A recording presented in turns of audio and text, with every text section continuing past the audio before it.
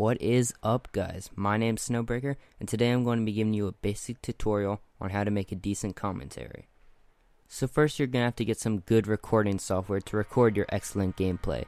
So there's many different options in this category, and first I'll go over some computer recorders.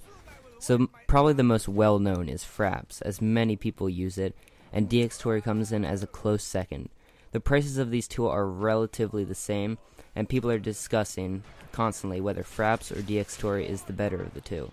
So Camtasia, Bandicam, all these sort of things basically do the same thing as Fraps and DxTory. They're just cheaper alternatives with less options, but they'll do the job relatively well. Now, there are a lot of HD PVRs on the market right now, but the one thing you want to keep in mind is that you should record in 720p or more if possible. And this is to make your videos look more professional, because no one wants to listen to your voice and watch you play a game for 15 minutes on end if the video looks really low quality and you can barely see what game they're playing if it's really that low quality. So you want your video to look professional, because that is where the majority of YouTube flocks to watch videos on a daily basis. So now you're going to need a good quality microphone to record your gameplay commentaries. Now, if you're going to be doing recording, you're going to want to go with a nice condenser microphone, as they reduce a lot of the background noise and they sound great. But really, any old gaming headset will do. You can even use the microphone from Rock Band or any of that sort of stuff. But right now I use the condenser microphone, the Audio-Technica ATR 2500, which is basically a USB microphone, and it's a fraction of the cost of many other condenser microphones that I'm going to list on the screen. And these are basically the top condenser microphones on the market right now, and they're really nice and they sound really good. But for the basic level YouTuber, you're not going to need these. Just be sure to keep them in mind and try and get a good quality microphone for your recordings. So now that we're on the subject of audio production, you're going to have to get some good audio software to add your voice on top of your video clips. So there aren't many options in this category, but the main one you want to consider is using Audacity. Audacity is basically a free audio editing program that lets you record any audio through your microphone, and you can do a variety of effects to it. The added bonus is that Audacity is free. There's a lot of programs that cost $600 or so that do basically the same thing that Audacity does. Right now I use Adobe Audition to do all my recording through my audio, but really it's basically the same thing. The only reason I use Adobe Audition is because it came with a bundle that I wanted.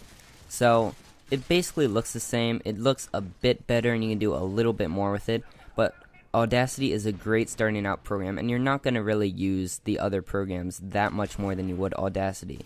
So last but not least, you're going to have a relatively good computer. Now, I don't mean you have to go out and buy a supercomputer or anything, but I mean you should play the games that you're playing with relatively no lag. I mean, there are more professional YouTubers out there that can play the games a lot smoother than you can. So you have to compete with them in some way or another.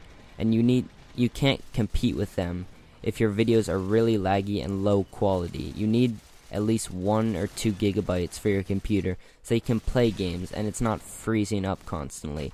So it's not a big thing, and most computers today have at least 1 gigabyte of memory, but it's something to keep in mind prior to your recording. So now that you have all of your equipment, we're going to be going over some quick tips and notes to go over before you start recording your actual gameplay commentary. First of all, you want to remove as much background noise as you can. Now, there's going to be a little bit of background noise no matter what you do, from your computer, from anything. But, I mean, if your dog's barking in the next room, or you can hear people in the background talking, then maybe you should wait until a later point to do your recording.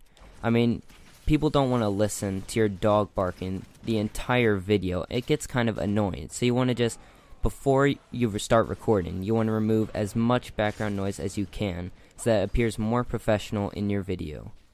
And second, you want to be sure you know what you're talking about before you start recording your video. Now, you don't want an actual script right beside you, because when someone's talking, you can tell if they're reading off a script or not. So you want just a short list of notes on what you're going to be covering, and you can expand on there from there, because you can tell when someone's reading from a script, because it's like, hello, today we are going to be talking about. No, you want to be very fluent and you want to talk with lots of confidence, and you just don't get that from a script. So you want just a short little set of notes so that you remember what you're talking about throughout the entire video. So now during your recording, you want to talk really confidently. No one wants to hear someone who is unclear about the facts or isn't sure about themselves. You want to project confidence to your audience because people want to hear a confident person when they're listening to a recording. And this point goes with my second point of you need to get the facts straight and you need to know what you're talking about during the recording. And if you know the facts and you know everything about the topic you're talking about, then it will really help with confidence. And confidence is what you want in a video because it appears professional, and that's what you want your video to be. So after you're done your recording, there's going to be a couple more things you're going to have to do before you post it to YouTube to make it a final product. So now you're going to have to edit your video together. And this is a huge part of the recording process because it determines the final quality and how well your video looks in the final product. Now a couple editing programs include Sony Vegas Pro, Adobe Premiere, or After Effects, but you can even use Windows Live Movie Maker when you're just starting out. Now the added bonus of Windows Live Movie Maker is that it's free. Now keeping in mind that it's free, it doesn't do nearly as many of the effects as Adobe After Effects or Sony Vegas. It barely does any effects, but it has the basic things you need to start making videos at a basic stage, so you're not going to need a $600 program when you're just starting out on YouTube. Maybe once you start to grow and you feel that you need a better editing software, then you can get those, but when you're just starting out, Windows Live Movie Maker is a great option. So now I'm going to go over just a few things to keep in mind when you're making any sort of video game commentary or any type of audio production. So if you're not recording your gameplay live, be sure to split it up into a couple segments, so that way if you mess up on a certain part, you like stutter or anything like that, then you can sort of cut it out and it's not as big of a deal. You don't have to go record the entire thing over again.